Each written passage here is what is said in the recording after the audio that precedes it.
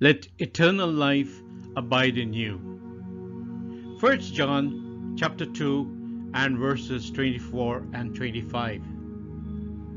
Therefore, let that abide in you which you heard from the beginning. If what you heard from the beginning abides in you, you also will abide in the Son and in the Father. And this is the promise that He has promised us: eternal life.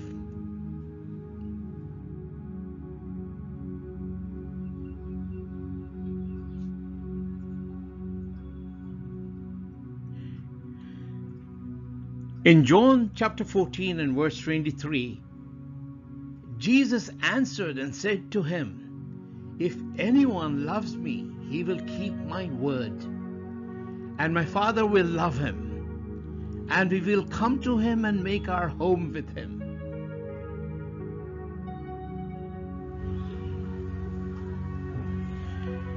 Here is the spiritual validity about a true Christian's eternal life in the Triune God. Since God has no beginning and no end, and they come and dwell with believers, it stands to reason that the elect too are granted the promise, the privilege, the special right, and the freedom to be in their presence forever.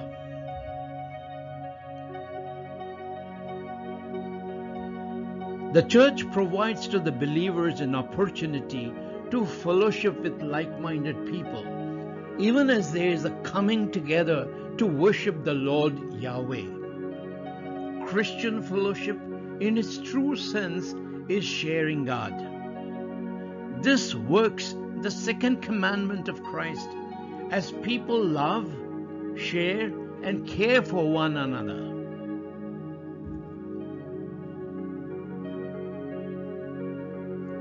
Hear the comforting words of our Savior and Lord Jesus Christ as He intercedes for us in and through John chapter 17 and verse 24.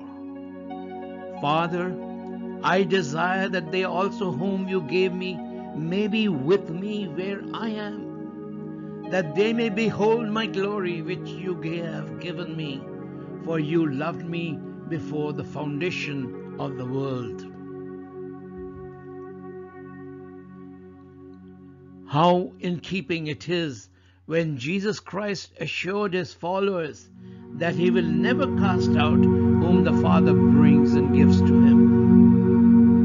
In the words of Jesus in John chapter 6 and verse 37, "All that the Father gives me will come to me, and the one who comes to me I will by no means cast out."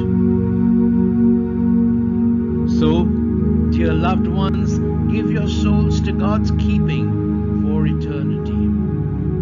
Amen and hallelujah.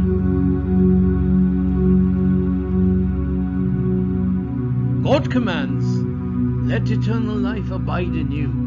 And that's in 1 John chapter 2 and verse 24 and 25.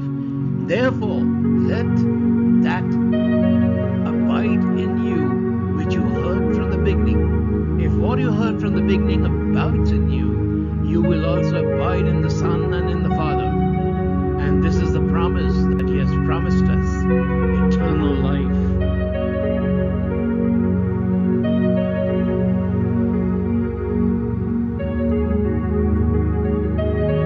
Do subscribe